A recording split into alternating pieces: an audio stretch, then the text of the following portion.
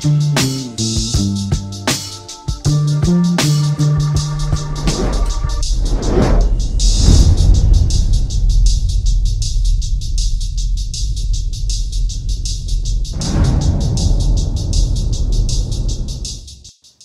what's going on, ladies and gentlemen? This is VeeAye4prez, man. Check us out. Right now, you're tuning to live right now, the Prez Show live. You know what I'm saying? I got a pleasure to sit down with my man right now to my right, Norman Dean. You know what I'm saying? What's going on, sir? Yes, sir, man. What up with you? It's good to see you again, man. It's been a minute. Yeah, man. It's been a minute. You know, I'm glad to be back in here repping myself as well as Team Epic. Yeah, man. Shout out to Team Epic, man. Definitely, real quick, man. Shout out to Studio 41 for letting us come in this beautiful studio right here, downtown Pittsburgh, man. 105th Avenue. Just say it real quick plug. You know what I mean? Shout out to Promo Push, UWeb TV. We in there. But definitely want to talk about you know, what you got going on. You know, we can get to that. But man, the biggest thing I want to get to, man, is like 2007. You know what I mean? 2007. This is pre-Norman Dean rapping days. Yeah. What were you like back then, man? 2007. Well, yeah, that was 2007. That was about a year or two before I even ever thought about rapping or doing any type of music. At that time, I think I was probably in like 8th grade, 7th grade, maybe. Yeah. At that time, I was real into sports still, so I wanted to be like a pro football player. You know what I mean? I wanted to be like a linebacker, but I'm only like 5'7", so that dream died real quick. You know what I mean? Yeah. But yeah, you know what I mean? I was just really into like sports and stuff back then, and then one day I was just bored. I'm in school and I'm bored. It was like social studies class or something. Yeah. So I'm bored and I'm like, all right, I'm gonna try to write a rap. You know what I mean? Right. So I write the rap. You know what I mean? I spend the class writing the rap. And then some homies that was in the class with me, they come up to me, they're like, what you doing? And I was like, I'm just trying to write a rap, you know what I mean? And they're like, oh, well, you should just, like, you rap it for us. And I was like, all right, you know what I mean? So I rapped it for them, and they're like, yeah, that's pretty good, you know what I mean? And I was like, word. You know what I mean? So the next day came, and I'm in there, I'm writing another rap, you know what I mean? Because I'm like, all right, I'm just keep doing this, you know what I mean? They came up, same thing, you know what I mean? Oh, that's hard, you should keep doing it, you know what I mean? A couple times. So after I did a couple, I eventually started recording them on my phone. I had some little crap phone at the time. It didn't sound good. So I had my computer, I played a beat off YouTube, I had my phone on record, and I would rap. But people would want them. They'd be like, send them to me, you know what I mean? So I was doing that for like, not too long, like a month or something like that, you know what I mean? And then I posted to Facebook one day. I was like, new song dropping. No, not Facebook, MySpace. This was MySpace, okay? So the one day I posted to MySpace, I was like, new song dropping tonight. And then my homie, my current manager now, Mike Neal, yeah, he this was before we was even like boys. He hit me up. Mike Neal was a rapper. He was a rapper at the time. You know what I mean? That's the crazy thing. So he hit me up and he's like, oh, bro, I didn't know you'd be rapping. And I was like, yeah, I mean, I just started. You know what I mean? He was like, well, would you be interested in coming to an actual studio? And I'm like, yeah, you know what I mean? Sure. So we booked a session like a week later. We go in there. We did Roger That remix. Yeah. That was my first ever recorded thing, was a remix to Roger That. And then, yeah, I mean, like I went in there, I laid my verse, and I came out, and I was like, this is fun, you know what I mean? So like I from there, like I had linked up with some people, and I just kind of continued to do that, and it just over the years it just grew into a passion. I mean, it grew into something that I never ever thought it would be, from the time I was in class writing raps to pass the time to now, as where this is my career, you know what I mean? This is my dream, this is my everything. So yeah, it's crazy that it came from nothing, and it could have if I would have just paid attention in class, I maybe wouldn't even be here, you know what I mean? Like social studies teacher or something, you know like what I mean? Huh? It's just a split chance thing, but that's why I feel like it is destiny, because it came from something just that I really didn't care about, like I said, writing raps out of boredom, and now it's become something that I can make money off of, and do things like that, you know what I mean? So let's stick right there, man. Like, you went, you know, started writing rhymes and started actually recording. Was that it? Did you go to Hit? No. MCM? No, I went to my buddy Sal. It was called Lyricist Records Studios. It was out by My Way. Okay. But the second studio that I had been to after that was Hit. Okay. From MCM Studios and everything, and I recorded with him for about a year. I put out he recorded most of my Awesome Takes Practice mixtape, which was my first all original project. And then after that, I started recording with my homie Seiko at his spot, which was Upstreet Studios.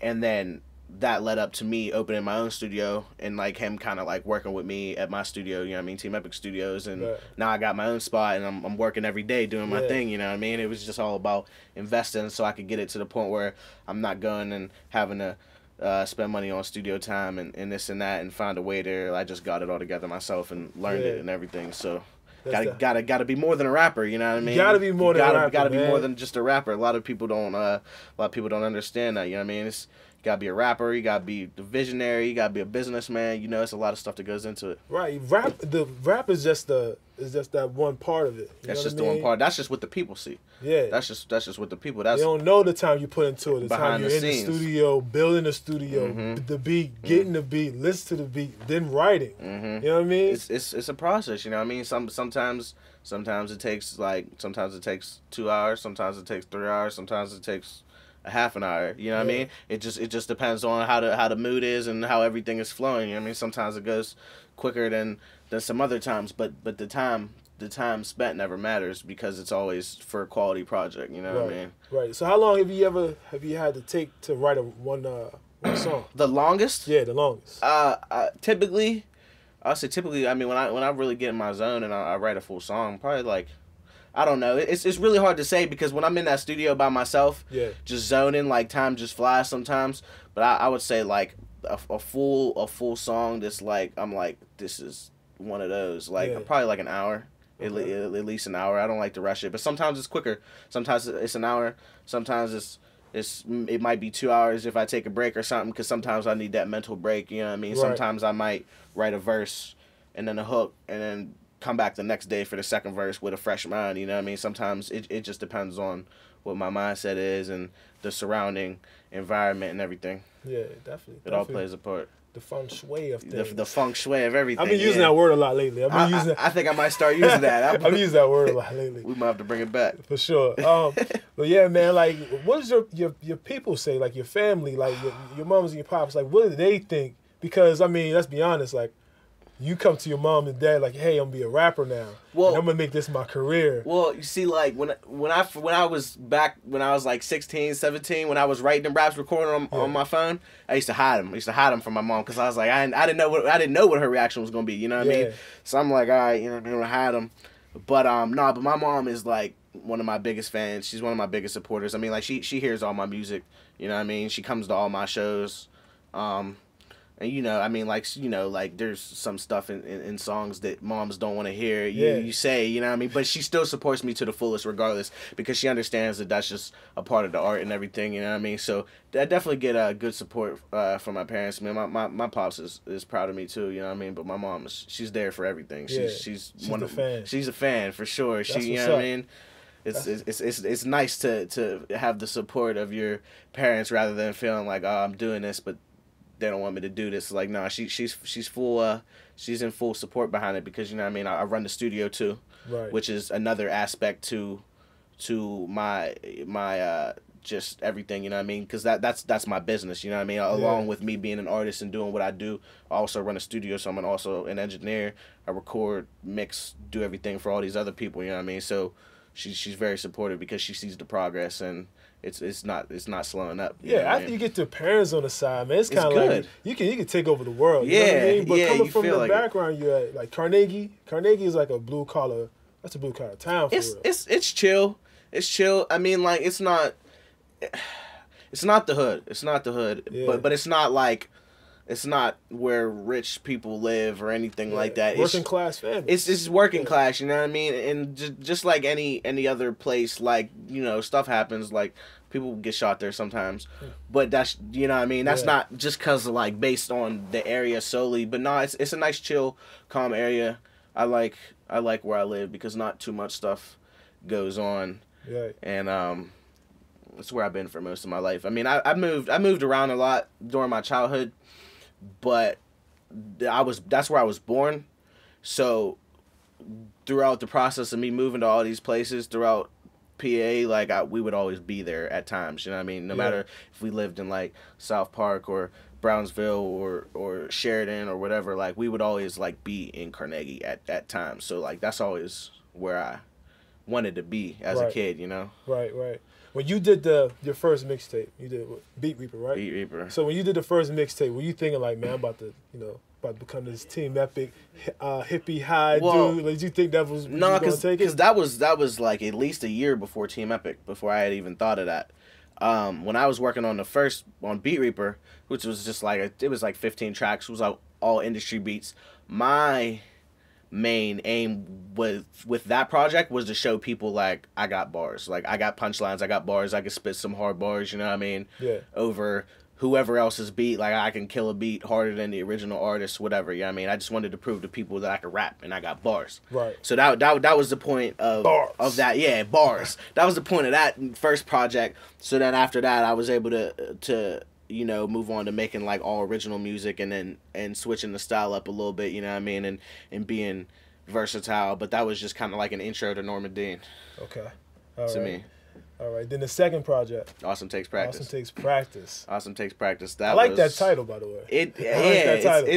There was a lot of inspiration behind that project. That was my first all original project. Still one of my favorite projects today. I go back and I listen to all my old projects and I'm like, these are really good still, like, you know what I mean? Yeah, that's Mike's favorite joint, you told me the other day. Yeah, you know what I mean? But yeah, that was really based off just like what the title says, Awesome Takes Practice, you know what I mean? Like if you want to be awesome at whatever you're doing, right, you gotta practice. So like that's my second project off Beat Reaper, so that's me still practicing. That's me still getting to where I want to get. So that's like the first, like the transition from like my start. So like when I'm starting to progress, you know what I mean, I'm starting to find my own sound and find my own with the original beats and everything. Yeah. And so that was just like a step up in me kind of trying to find out what direction that I wanted to head to next. And then Pittsburgh, which is actually not available online anymore. Really? It's not available. I think I got it on my computer. You see, that's whoever has it has it. It's one of those things. But Pittsburgh, that was originally that was going to be a full mixtape. Yeah. And I wasn't really sure what sound I was going for on that one, and it was turning out real like kind of like trap rapish. Yeah. And I wasn't sure if I really liked that direction. So instead of doing a full project, I put it out as an EP because I was working on it for a while and I was promoting it and it was supposed to come out, so I wasn't just gonna just not drop it. Yeah. But I decided that wasn't the direction, like that wasn't the sound that I really wanted to go for. You had Stunner to Fly on that joint. Yeah. I mean, we had jams. We had jams, and they were good jams. I mean, all the jams that were on it were good, but like I said, that wasn't the sound that my heart was in. You know what I mean? Like when I was making those jams, I didn't feel like my heart was in it. So I was like, all right, whatever tracks we have for this, they're going to go on it. I'm going to put it out as an EP, and I have to get back to working on something that I really love. Like, you know what I mean? And that's where Hippie High came in. So, Hippie High. And Hippie High. That was like you was in your zone, the Hippie High. Yeah. You was definitely in your zone. Like, that's when I talked to Mike, your manager. I was like, Mike, it seems like he progressed into Hippie High. You know what I mean? It was like, you know how you hear some rapper, they just dropping mixtapes. Mm-hmm. There's no real progression. It's like, I'm just doing this because of this. I'm doing this because I felt like this. Like, you was like progressing into Hippie High. Mm-hmm. So you get there, because we had an interview before talking about Hippie High. But when you got there, it was kind of like, I just kind of like sat back and looked. It was like, I think this is where he wanted to be at. You know what I mean? Not self-consciously. I think that's what you were driving to. Mm-hmm. You feel like that, or? Well, Hippie High was another like project that had like some inspiration behind it. It was, like I said, it's kind of like another transition from what Awesome Takes Practice was, because like I said, Pittsburgh wasn't really what I was trying to do. But Hippie High, that was like at that time was a time in my life where I was really like transitioning my entire life, like my entire mindset from just like whatever it was, like basically I was trying to transition my life and my mindset into like an optimistic, positive type of wave, you know what I mean? And that was all made like during the midst of that transition, and it just really reflects like a lot of how like my life was at the time, and it's definitely a sound that I really enjoyed working with. But that's not the official sound. You're like my goal is that no project sounds like a previous one I did. Okay. Any project you ever hear come out from me, you won't be able to say, this sounds like that. You know what I mean? This track sounds like that one track you did. Never. Because my goal is to have every project be like it's a brand new package. You know what I mean? It's like my first. Just like Beat Reaper was like the Nintendo 64. Yeah. ATP was like the PS1, like you know what I mean, and just so on and so forth. Yeah. And like Hippie Hop was like Hippie Hop was like the Xbox 360 of my project, and now like I'm working on like 2 projects for this year, and that's gonna be like those are gonna be like all right, like when those come out and you hear those, you're gonna be like, this is mainstream caliber, like you know what I mean. These guys are holding their own with the, you know what I mean, whoever you want to say in the industry. I don't want to drop no names for people get all sensitive, but you know what I mean. That's just how I feel, and that's definitely like the level that we're on now, and that's why I didn't put out any projects in 2014 is because I was still like working and still like progressing. Like I mean like I feel really comfortable with where I am as an artist, and I did during 2014 too. But it wasn't to where I wanted to put out a project, so I just dropped a lot of music, some videos, did some shows, and now I feel like this year is just that time, you know. 2014. Now that it was an influx of a lot of media now. Mm-hmm. You know, a lot of people. I'm not gonna say like it was because of me or anything like that, but I feel like it was. But it was an influx of a lot of people doing blogs, a lot of people doing interviews that wasn't doing interviews before, a lot of people covering shows, a lot of people throwing shows. So with that being said, like a lot of people started doing these lists. And I was like, you know, I try to steer clear from the list unless it makes complete sense. You know what I mean? Because depending on your list, the person that you are, where you're from, you may hear a different song. You may hear a different sound somewhere else. And you may think, oh, they're hotter than, you know, the next person. Yeah. You know what I mean? Because, you know, it's very clicky. Yeah. You know what I mean? It gets like that in the industry. That's very clicky. Yeah. You know what I mean? Speaking about that, like, do you ever look at these lists that come out, like the top 10 lists that people do, or the who's hot now, or who's to look for, and stuff like that? You ever looked at that list before? I mean, I see them. Yeah. You know, but I don't really pay much attention because, I mean, at the end of the day, I mean, that's just one person's opinion. So, you know what I mean? You could have gave the next man that job and he might have had a whole nother list. Right. You know what I mean? That's just one person's opinion. So, like, I'm never going to let one person's opinion affect me. You know what I mean? It's about the bigger picture. It's about the overall scene of everything. You know what I mean? And to me, I'm more worried about the fans and connecting with them more than what any blog is saying about me or anything like that. You know what I mean? It's more about your audience and the people that you're connecting with and the people that are really feeling your music and who you're making the music for. You know what I mean? Right. Speaking of that, you went out to A3C. Speaking of audience, that's a pretty dope audience to go for any artist. You know what I mean? we spent like 4 days in Atlanta. Well, first of all, it was nice because we're coming from some cold. We're coming from cold Pittsburgh, and we went down there on an RV. It was an 11-hour drive. Let me help you understand how packed this RV was real quick. It was me, Palermo Stone, DJ Spills, their guy John, Beatty, Vinny Radio, Franchise, DJ Bamboo, F. Rome, Kid Keem, 2 females, and that might have been all of us. I think there might have been 1 or 2 other people, but basically we're in like there's 2 beds in this RV and like some seats, bro. We were crammed, but we were crammed in this. It was 11 hours there, 11 hours back. But I will say it was a great bonding experience. Like that was one of those things where it's just like you have all those people and it's all these people that have the same vision and they're all from the same scene and we all just got to like genuinely bond. Like in a music sense and like outside of a music sense, because like we're spending the whole weekend together. Like it's not just like we weren't just there to go to our show and perform, you know what I mean? Like we spent the whole weekend like going around Atlanta, like sightseeing, hopping in and out of lifts and shit, like watching people perform. Like I got to see Mystical perform, I got to see Kevin Gates, I got to see Ninth Wonder like give a speech. Like I got to see a lot of people. So it was just a great cultural experience. It was just a great hip hop thing in general, and it was great to be down there with those people, and it definitely had me coming back to the Berg real inspired. Real inspired. It was one of those life moments that you definitely don't forget. So you came back. When you came back, you were like, you know, doing your thing. You start dropping some more music. Yeah. First thing I did when I came back. 4 or 5 joints. Yeah. Like. First thing I did when I came back, I hopped in the booth and started recording, like, because I had that motivation. You know what I mean? So I'm always, you know, I always have my motivation. You know what I mean? My key motivations and everything that pushes me to do what I do.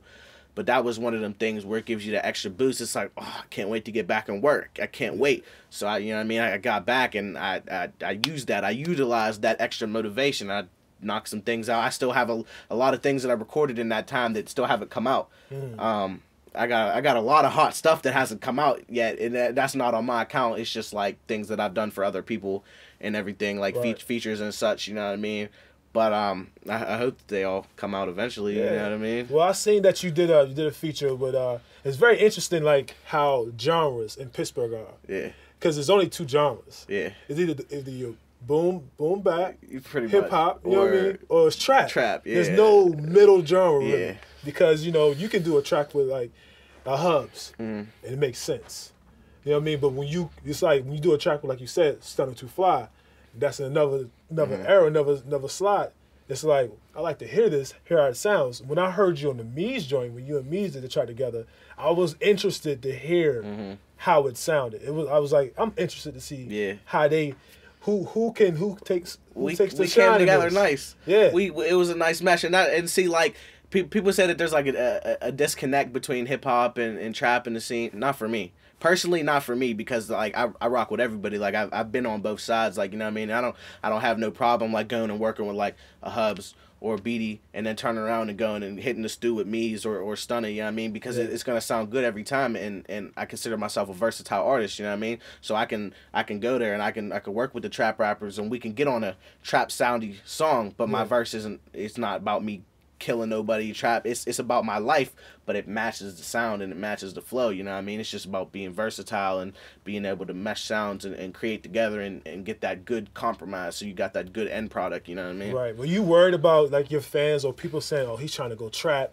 You know what I mean? He just did a track with me. He's like, what's he doing? Like, he gonna go POP now? Like, what's going on? Nah, because like my fans know me. Like, my fans know that my main steez is with hip hop, but they also know that, like, you know what I mean, like I'm an outside of the box type of artist, so like I like to do stuff like that, because then it's like when me and Mees get together and we put a jam out, it's like all my hip hop fans that have never heard Mees, they're like, oh, this guy's tight, let me go listen to his music, and all his trap rap fans that have never heard me, they're like, oh, this guy's tight, let me, you know what I mean, and that might introduce a hip hop fan to some trap rap they like, or a trap rap fan to some hip hop they like, you know what I mean? So it's all about kind of like appealing to each other's fan base and kind of like gaining fans off of that, you know what I mean? It's not enough of that in Pittsburgh. No, honestly, it's not enough. It's not enough, because everybody just wants themselves and their clique to win, and I mean, I feel it, you know what I mean? I feel that everybody wants to win. You want you and your peoples to win, but there is a bigger picture. Definitely. There's definitely a bigger picture, and it requires collaboration to a certain point, whether it's on like songs through music or like shows, just business wise shows, you know what I mean? Like it needs, people need to come together and just, you know, just make things happen. Like, you can't do it on your own. You know what I mean? People, nobody blows up on their own. Nobody makes it out of here on their own. Exactly. Well, real quick, man, we're gonna take a little break right now. All right. It's a Prez Show Live Edition podcast right now with my man, the homie Norman Dean, Team Epic. We're gonna come back. We're gonna talk a little bit more about Team Epic, a little bit more about the moves he's about to make in the coming future. All right. So y'all stay tuned.